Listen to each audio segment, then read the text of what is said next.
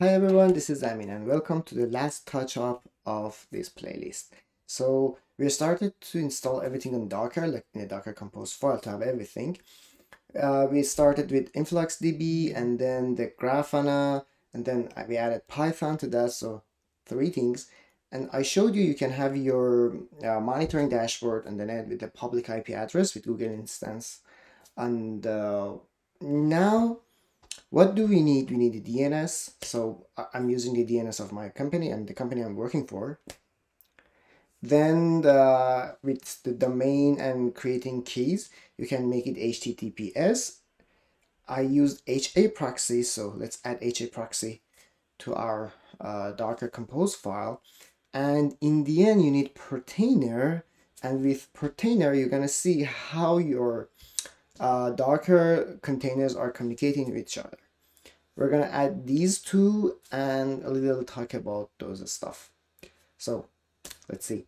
We know that DNS is a kind of service that you have a name here instead of the IP address and rest of the things. It is something that you should pay for that, and you do need a domain. And we are not having a domain right now, so we cannot set a DNS server or like set a name here. This part actually should be passed. The other thing is that at the same time for HTTPS, the thing is that you need a domain or subdomain. I'll show you how you can do it if you have a subdomain or domain, but in our case, it's not doable. But let's bring a terminal. This is my instance, my Google instance that we created with each other at the beginning of this video. If I do ls, what do we have? I added some files here. So the Docker file, we had it, Docker Compose. I added this one, HAProxy config, and for the Portainer, this folder, Portainer data. What do we have here? First, let me show you the configuration of the HAProxy. If I do vim HAProxy, we have some sort of things here. Let's go up. It starts from here. It is the like the default configuration of that. You can find it like everywhere if you Google it, even on the HAProxy website. The first step is the global. We are not gonna change something here, and also on the default, nothing. Just leave it as it is.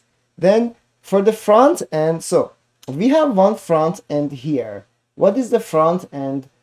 It just binds whatever you have to a specific port. So we are saying we have this port. Actually, you should open it in your firewall, which I did. You do need this one to bind everything. This star means everything to this one. What it does for you, it is your dashboard, your like the dashboard that HAProxy gives it to you to deal with your things, to see how your system works. And with this line, like it is for the refresh, you can change it. It's up to you. I put it in 10 seconds. You can change it to whatever you want. For the authentication, in this way, you're gonna add it. This is the username, this is the password, so admin and whatever you would like to have. This is the first front end, and it is nothing but getting your data, your stats, as we call that the stats. The other front end, I call that Grafana HTTP. So I'm saying you should bind every IP address, every port, whatever, to port 80. And finally, mode HTTP. So if you have a SSL key, I mean, we have two types of SSL keys. You can get the certified and you can get the self-signed. So we're going to create a self-signed to show you how we can do it. But in general, if you have it with this line, which I commented out, you can say that you should redirect every HTTP request to HTTPS. And this is the function SSLFC that does the thing for you. But now we don't have it. And we do need a backend server, and our default backend server is what we are saying like after that. Then another one for Grafana HTTPS, and this is where we are going to put our certificates. So we're gonna add this line, and here, for example, your domain is xyz.com, so it will be etc xyz, name of the xyz.com, name of the folder. And let me type it here. If you have a website like www.xyz.com,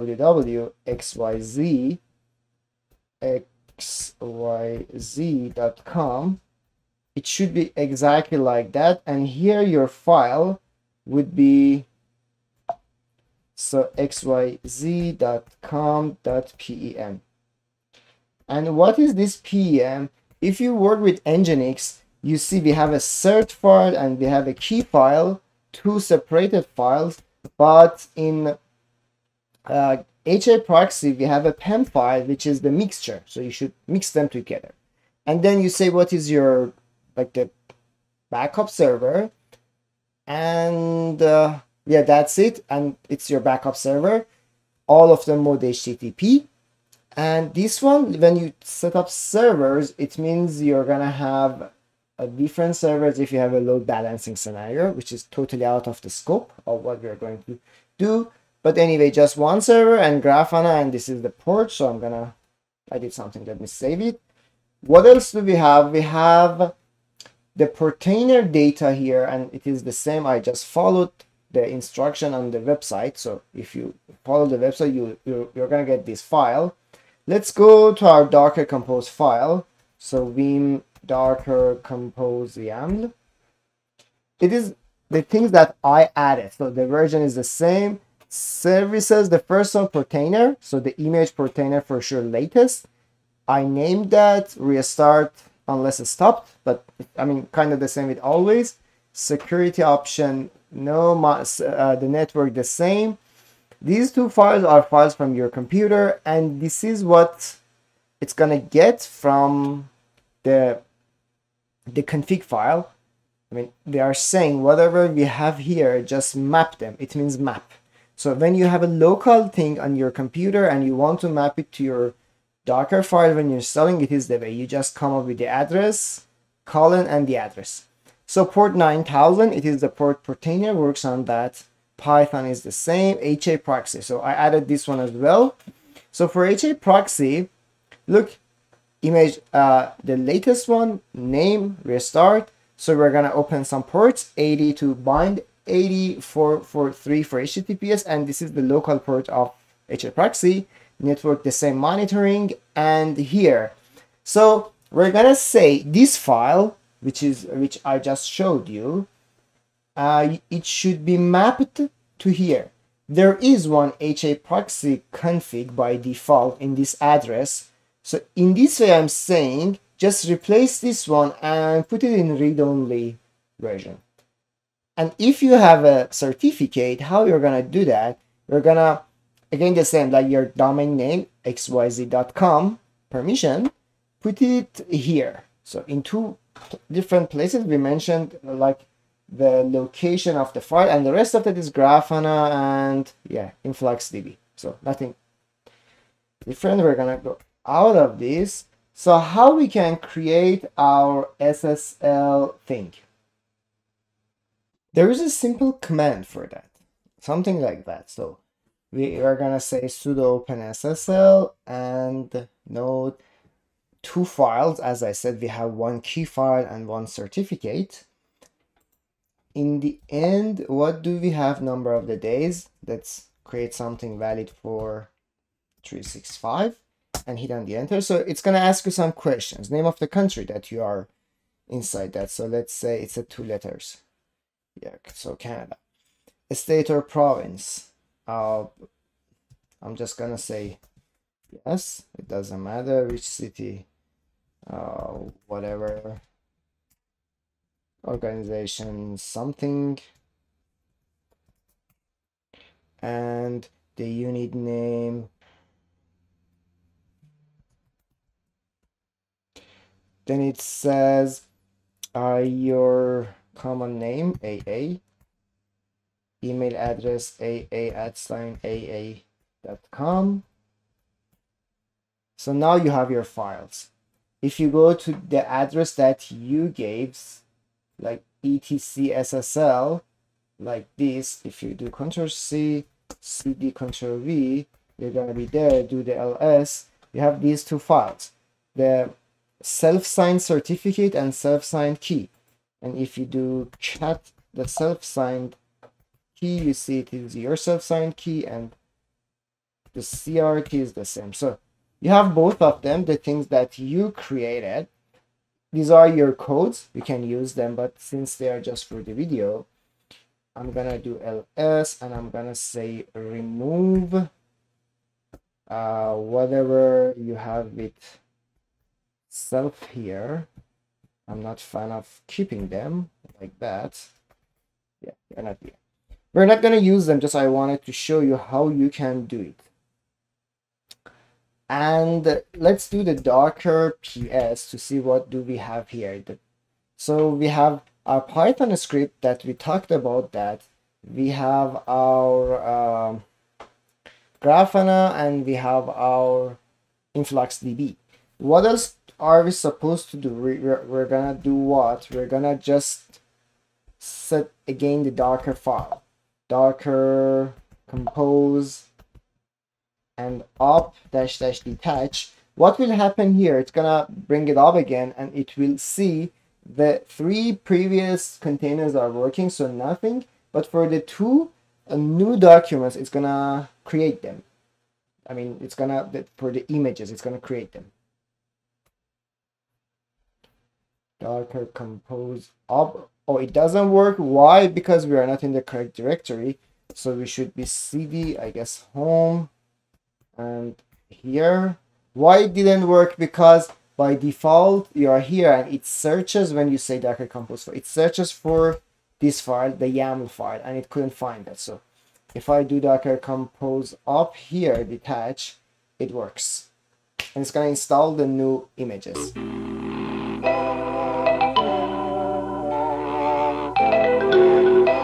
We're good. Do the clear, do docker ps. So we see we have the Portainer, which is here and up 9 seconds ago, and then we have the HAProxy. Let's check what we have. Since we restarted everything, probably this one is restarted. If we refresh it, it's not restarted, actually it was working, but let's restart everything to see. Okay, previous services were working. We added 2 new things. First, let me copy the IP address, which is this one. I'm gonna copy that, come here, and paste it here. What was the port for the Portainer? It was why it is like that? It was 8404, if I'm not mistaken. Yes.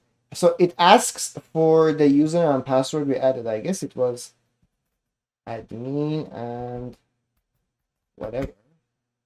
Yes. So it is the dashboard for, look, these are the backends and front end that we added. We have like one Grafana server, we have one Grafana HTTP. It is the backend, these are the front ends. And for every query, you can see things will be changed here. It is the part from HAProxy. What HAProxy is doing right now for us, it is binding everything to port 80. So if HAProxy works properly, we should open this one, because we said Grafana, we added the port 3000. We should be able to open Grafana without any ports. We said bind everything to port 80. So just hit on the enter, and that's super cool. It is working, right? Beautiful. So we have it. We have it even without port 3000. So it is the way HAProxy works. And if we have the domain name and set those keys, actually we can get it like in HTTPS and with a name. This is the first part. The second part, and actually the last part, we're gonna come here and mention the 9000, which is for our Portainer. So first time when you open it, it is like this. You're gonna do what? You're gonna come up with a password. So let's say something like that.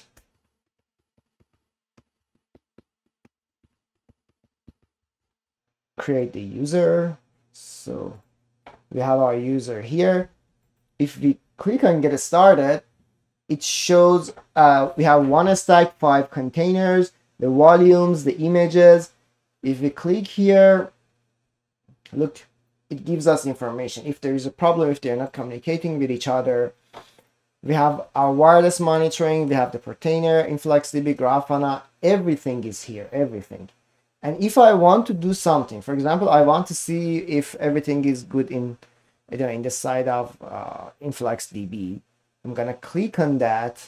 Look, it says even the IP address or the ports. I'm gonna click on that. It gives me the ID of the container, the status, the Docker information, the image, like the address.